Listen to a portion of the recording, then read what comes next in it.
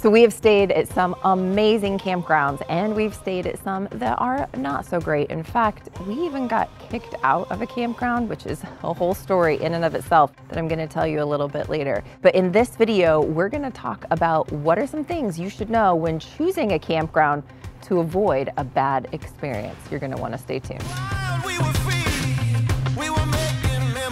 So first we're gonna talk about the best, and then in just a little bit we're gonna tell you about some of the worst campgrounds that we've been at. But there have been so many amazing campgrounds that we've stayed at in the last 5 years. It's really hard to narrow it down, but Ben, the kids, and I had a little discussion, so we narrowed it down to the top 3 best campgrounds that we have ever stayed at. Coming in number 1 is Sunshine Key in the Florida Keys. This is an amazing campground for a lot of reasons. It's part of the Thousand Trails system. It's an Encore park. So if you have a Thousand Trails membership with the Encore add-on, it's only $20 a night. So amazing price for an amazing campground. It's like its own little island. So you can do paddleboarding or boating. There's a marina. There's so much to do from right there. Plus the views are absolutely stunning. So number 2 on the list is Golding's Campground in Monument Valley, Utah. Now, there are some amazing things about this campground, but it almost feels like if you've seen the movie Cars with the red sandstone cliffs, it's like you're in this movie because it's beautiful. You're surrounded by all of these rock formations. It's in the middle of Navajo country in Utah, and it has its own hiking trails right there at the campground. So you can take a hike. There's its own art during these hiking trails. It's an amazing place to stay, and one we definitely plan to go back and visit.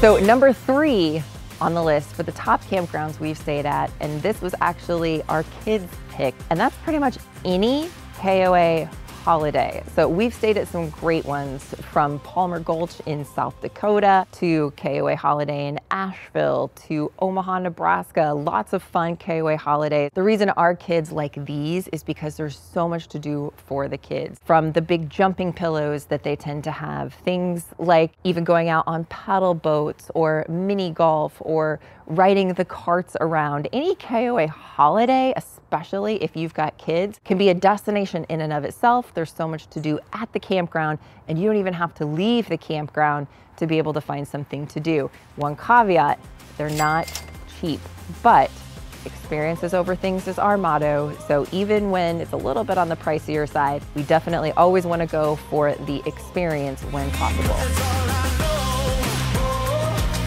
So before we jump over to the worst campgrounds we have ever stayed at, you'll have to let us know, and really the RV community know in the comments below, what are some of the best campgrounds you have ever stayed at? This is where we love to see where people have stayed, and others can see that too, to be able to get some inspiration for new places to go. So real quick, one thing that we have learned while we have been out on the road is it is so important when it comes to maintaining your waste tanks.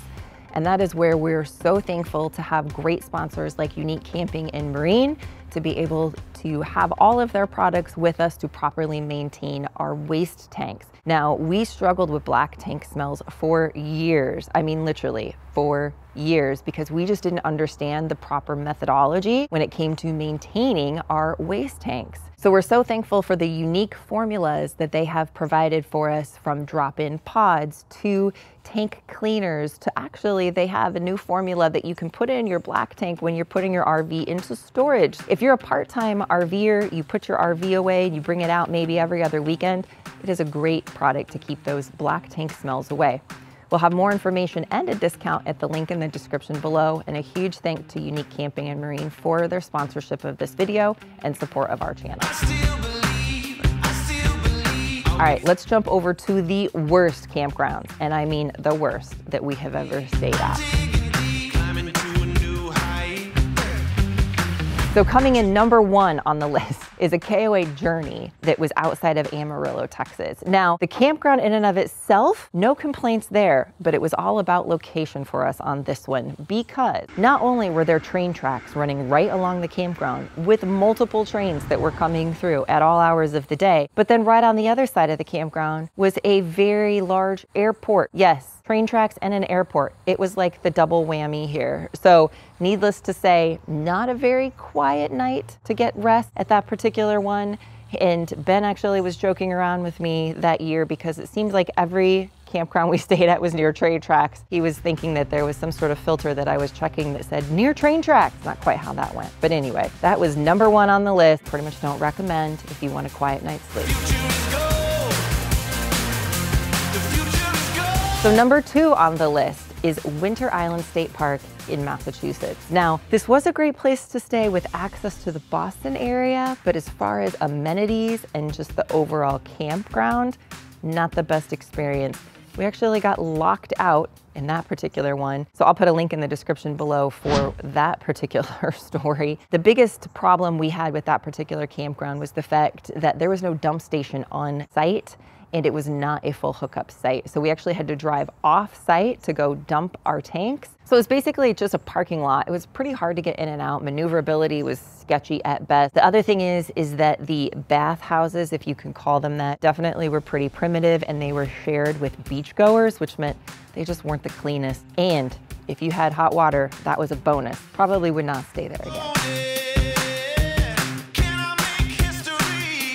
So the third worst campground experience we have ever had really didn't have much to do with the campground in and of itself, but it had to do with, unfortunately, the owners and the management of the campground, where we actually got kicked out of this particular campground. Wowzers. So we're finally here in Florida.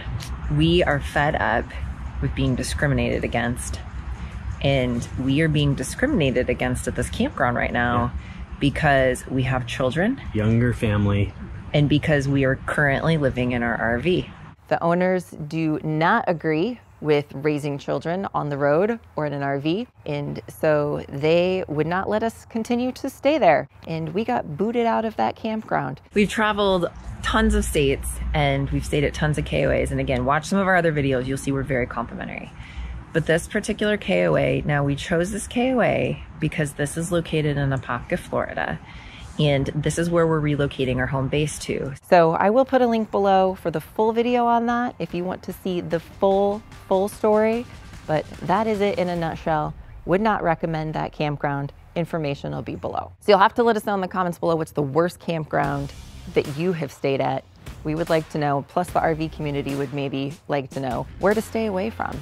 Another thing we've learned, reviews are your friend. So definitely check the reviews, see what others have said, especially others that have stayed at a campground recently. I'm gonna leave the video right up here about how we got kicked out of that campground. I know you're gonna definitely find that interesting. If we don't see you around the campground or out on the road, we'll see you in the next video.